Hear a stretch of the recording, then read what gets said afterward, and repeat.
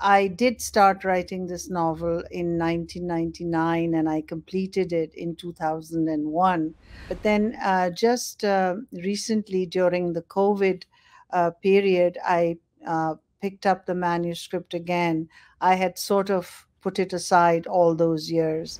I was hit by this thought that, I am bringing this out. The novel is going to be out there in the public sphere, and what if it's really dated? And just then, the incident you have just mentioned, the Jarawala incident happened. Hi everyone, my name is Ailia Zehra, and joining me today is Tahira Naqvi, who is a writer, translator, and an associate professor at New York University, where she teaches Urdu language and literature. She has translated the works of several literary giants from Sadat Hassan Manto to Ismat Chughtai and many others. But today we'll talk about her own book that came out recently. It's a novel called The History Teacher of Lahore.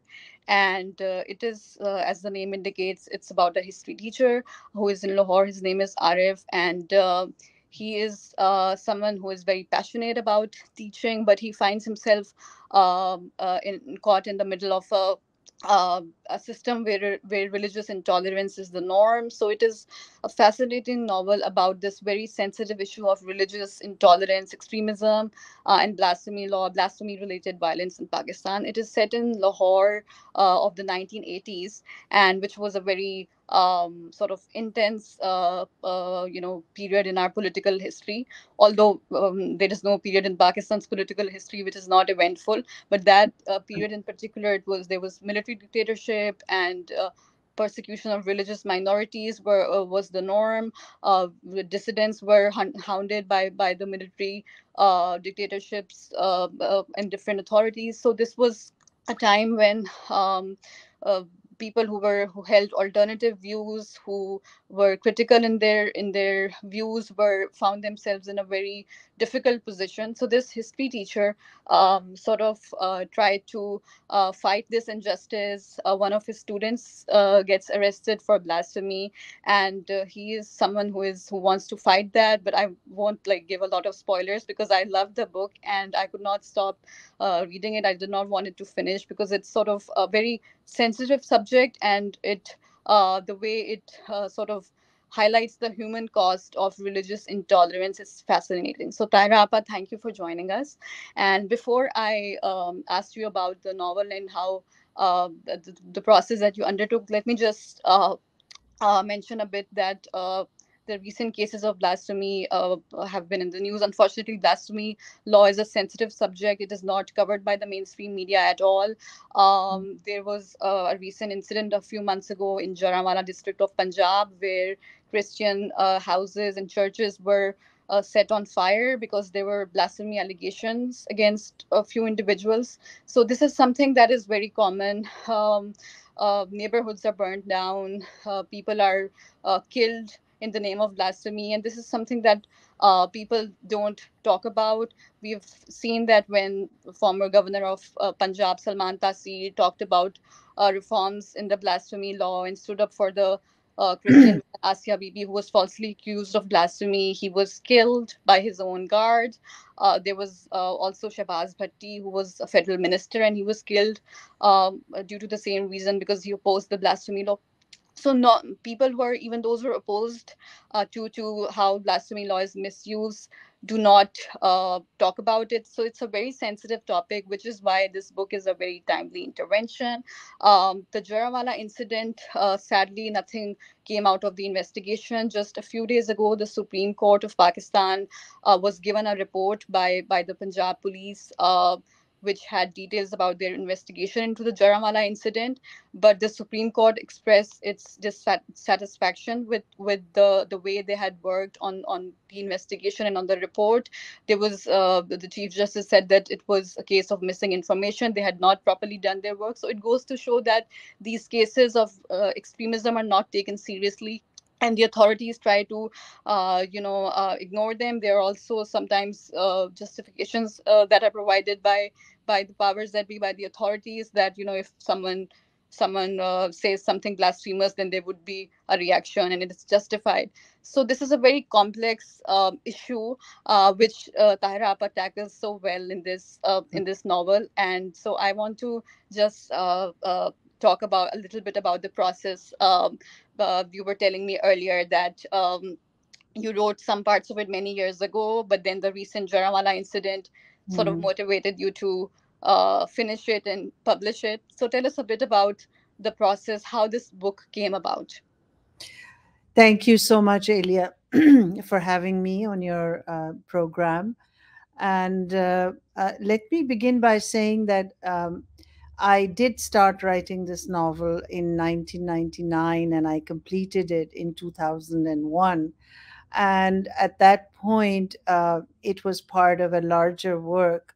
But then just recently, during the COVID period, I picked up the manuscript again. I had sort of put it aside all those years, and I picked it up and I thought, well, is this going to be a dated work? Am I really is am I on track? Is it really time to bring this out? Things are okay in Pakistan. Things will be okay. Things are okay. Maybe the novel is just dated and I should put it away. So just as I was, thinking about that, I also realized that uh, maybe things have changed, uh, but nevertheless, I need to put this novel in its proper form and polish it and edit it so that whatever I have written, which very much was derived from the situation in Pakistan all those years ago, and was taken. A lot of the incidents that I've used in the novel are literally taken verbatim out of news items about the blasphemy law, about intolerance, about the treatment of the minorities, especially the Christians in Pakistan. And these were taken directly from the Herald and from Newsline and from Dawn. And so I thought, well, it will be a kind of a historical piece of a time that was. And so I put it together, I polished it and edited it. And then I just during the COVID years. And then I thought, well, let me see, maybe. And of course, I was getting news still from Pakistan. Things obviously had not changed that much, it seemed.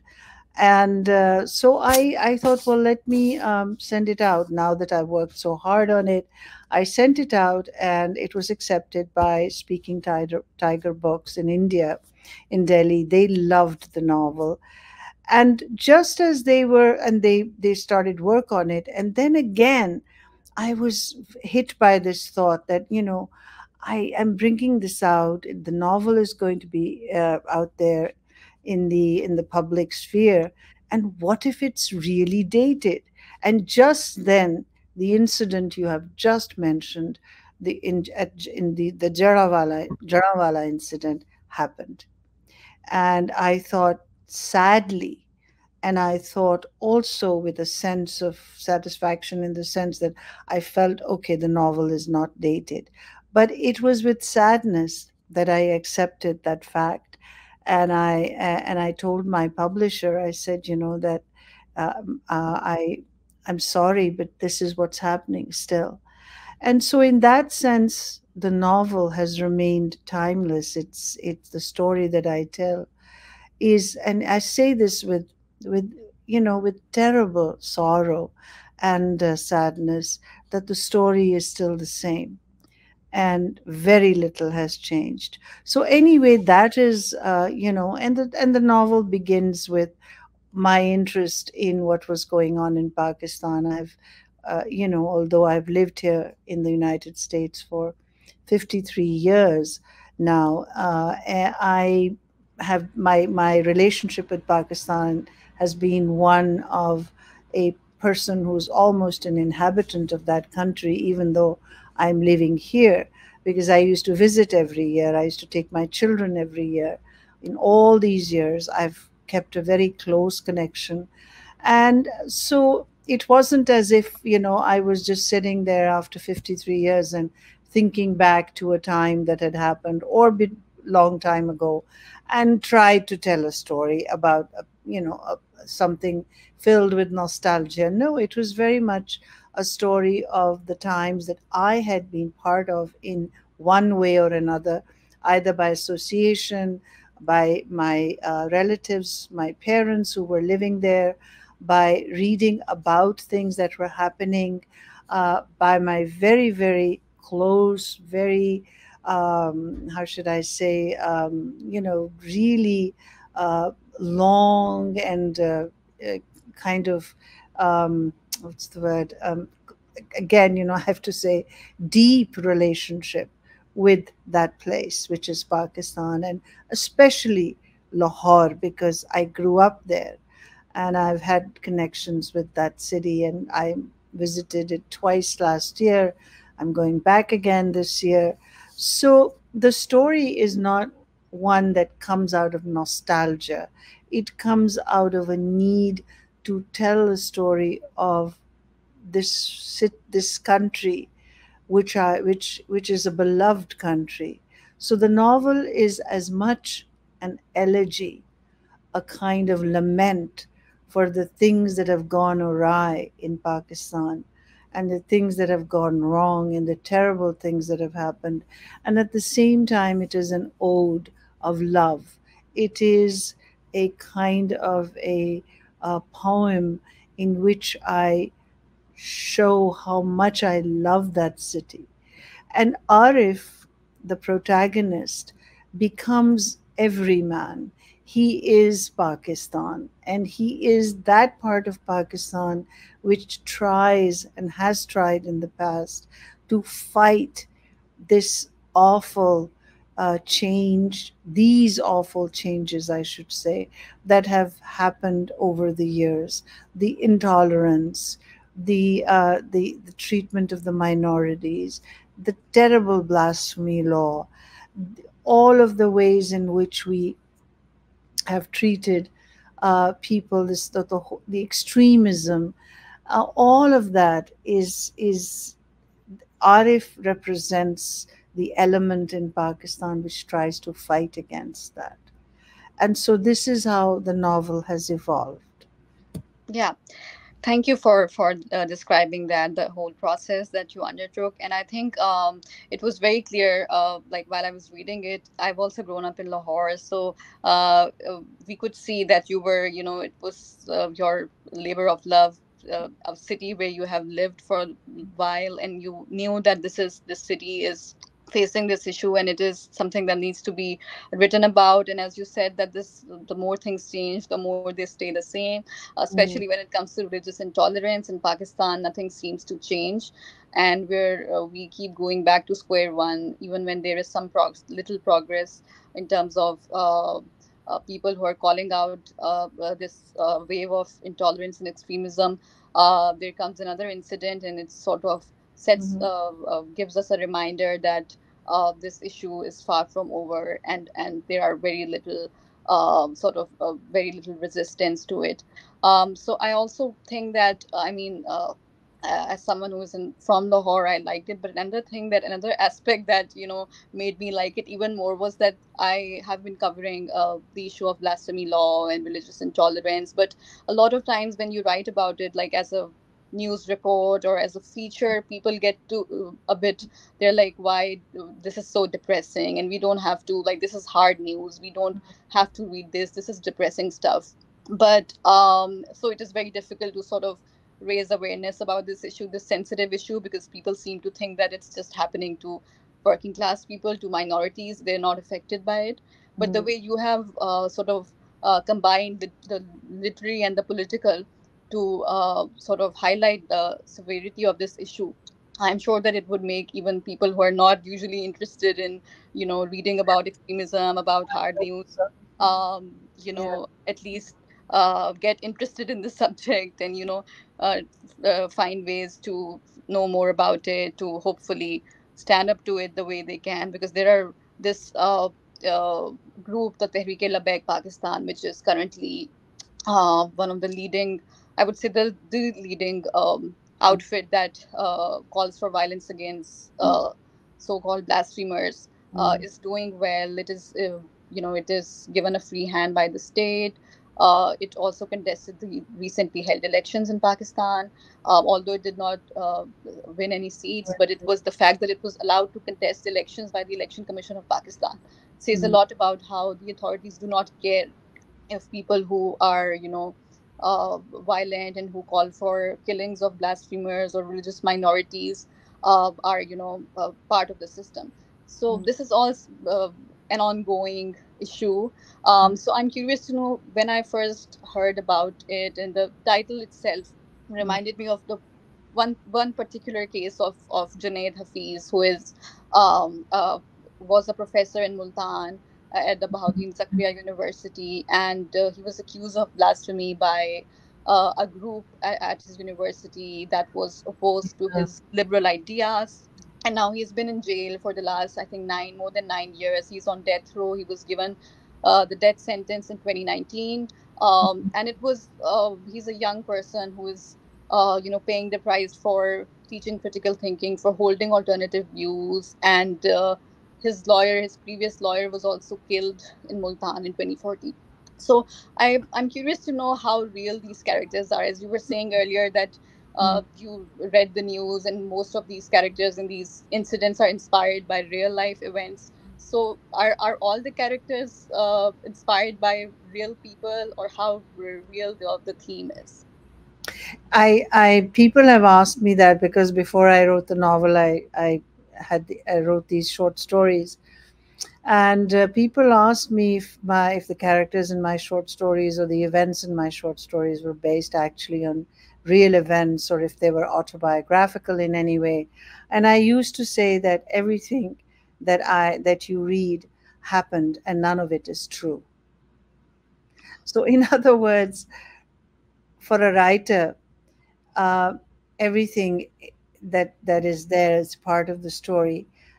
For me, especially in this case, it comes from facts. It comes from people I know.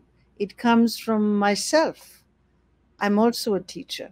I've been a teacher for almost 40 years, I think. And it comes from my own experiences in the classroom. I love teaching, and I see great potential in the ability of a teacher to affect change, to influence students.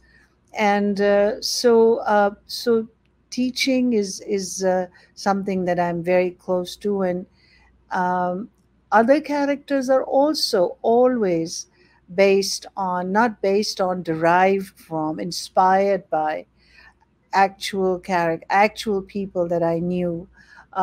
Kamal's character in the novel is was inspired by my uncle, who introduced me to Sartre, and to gave me the age of reason to read, introduced me to Tagore's Gitanjali.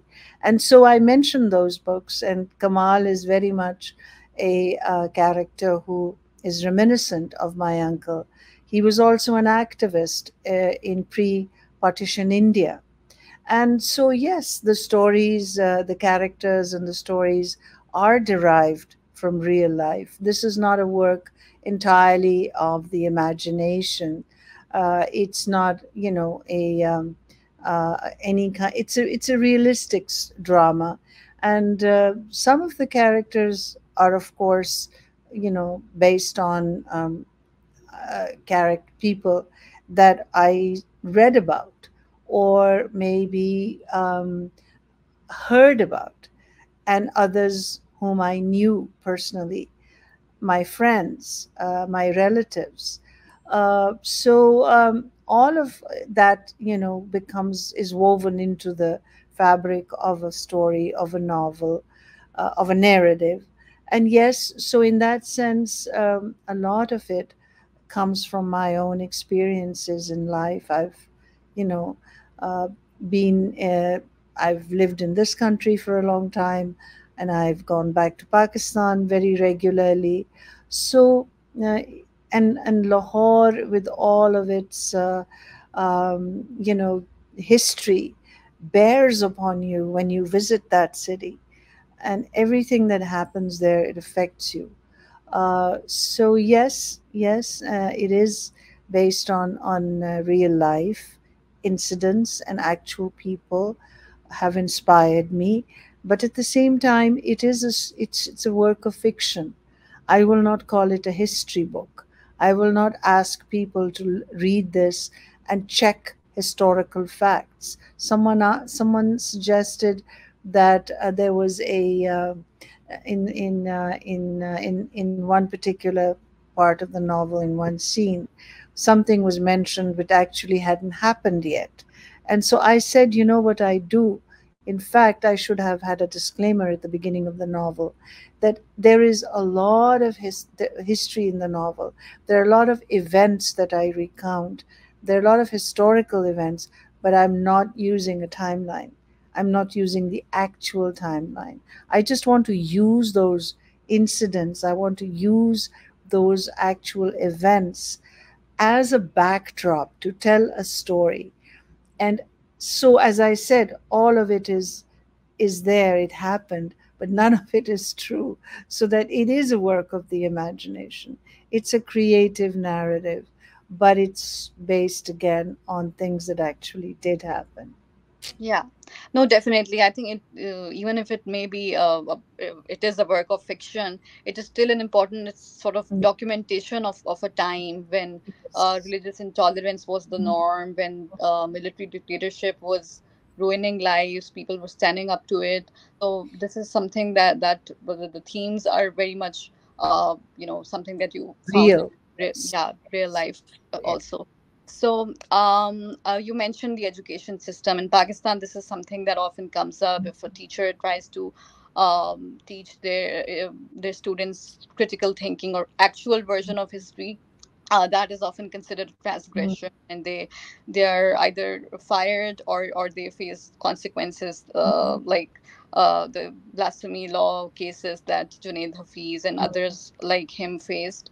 So you're teaching in the US right now. Do you think the Western education system, it also in light of what is happening in Gaza right now, and there has been a sort of clampdown on academic freedom in the US also. So does this remind you of back home, how voices who are critical and who try to hold alternative views are censored? Does it happen in the US also?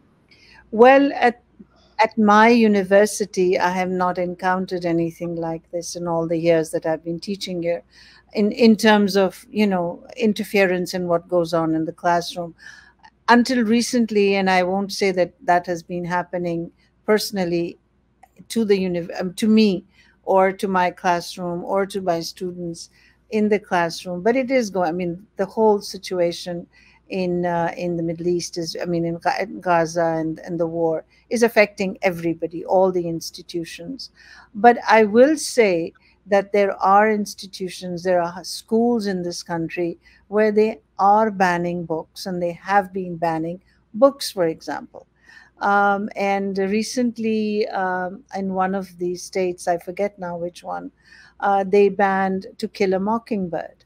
So, I mean, the banning of books and the distortion of history, banning history or books that deal with the Native Americans, banning things that deal with the African Americans, the history of slavery in this country. So yes, there, that happens. There's distortion of history is common. It's happens here. It happens in India. It happens in Pakistan. I talk to students. When I was writing the novel, I did a lot of research on the textbooks that were in use. And yes, so in other words, to go back to your question, uh, things in institutions, in educational institutions, there are controls. There are there is the administration, and there are people up there in the higher ups who will try to interfere with free speech and with free thought, I should say, also. And I think it's a universal problem. And this is a huge country. This is supposed to be a first world country, but I mean, look what's happening here. So there is so I mean, that's why when people tell me that Pakistan is on the brink of disaster and it's all going to be over soon, I I t- I sort of shake my head and I will say, well, uh, the world is on the brink of disaster right now, but things move on, and there are people who are going to um, prevent complete destruction of humanity. There are people like Arif, and there are people in Pakistan, and there are people here as well, who will rise up to the occasion. And so that is why I think Arif is almost a universal character, um, a young man who whose life is ahead of him and who has hopes for a future of freedom, of academic freedom, personal freedom, political freedom, and the ability to fight intolerance. And so, whether he is in Pakistan or whether he's here, I mean, it's the same thing. We're all looking at the same problem. Yeah, definitely. And like you mentioned, there are people who are standing up to this injustice. They're challenging the status quo. In Pakistan, there are many activists who are challenging extremism. They're doing so at a great personal risk, but they're out there on the ground. So there is still hope yet. And religious extremism is something that young people, especially in Pakistan, now they're not voting for extremist parties at least. So that's something Yes. that's positive. So there's definitely hope, and but we also need progressive people in parliament who can sort of introduce reforms to the blasphemy law, take this line Yes. that this is wrong. You cannot take law into your own hands. You cannot, it's not Yes. okay to kill a blasphemer. We've often seen public figures, politicians justifying acts of violence, saying that there Mm. would be a reaction if people commit blasphemy, but that should not be the case. There should be a very clear line from the state, from public figures, from politicians, that this kind of violence is not acceptable, and they should not use it in their speeches either. They should not use the religion card. They should not accuse their opponents of blasphemy just to settle scores and score some Yeah. brownie points. And I think when there's a realization among our political class, among our politicians, that this kind of violence needs to stop, and we by stopping it, by stopping this hate speech that leads to it, you will be changing this whole system. Then I think we will definitely see some progress. Yeah. So let's hope for that. I think in the end, I would like to ask you if people who would want to buy the novel, how can they do it, especially in Pakistan and abroad? Um, Is it yes. available online? No, no, I'm so glad you've asked me that. So the novel has been reprinted in Pakistan by a dear friend, Ajmal Kamal of City Press, Karachi. And so the books will be available. They are available already. And they're going to be available at the Lahore Literary Festival. And uh, he especially he's having them sent over from Karachi for the festival. So the books will be there. These have been reprinted by City Press, and so anybody who wants to read the book, will have access to it. I'm happy to say, yes. Yeah, definitely. I highly recommend it. I enjoyed reading it, and it's a great piece of literature that everyone, especially young Pakistanis, should read. Thank you so much, Tahira Appa, for your time. We will end our video here.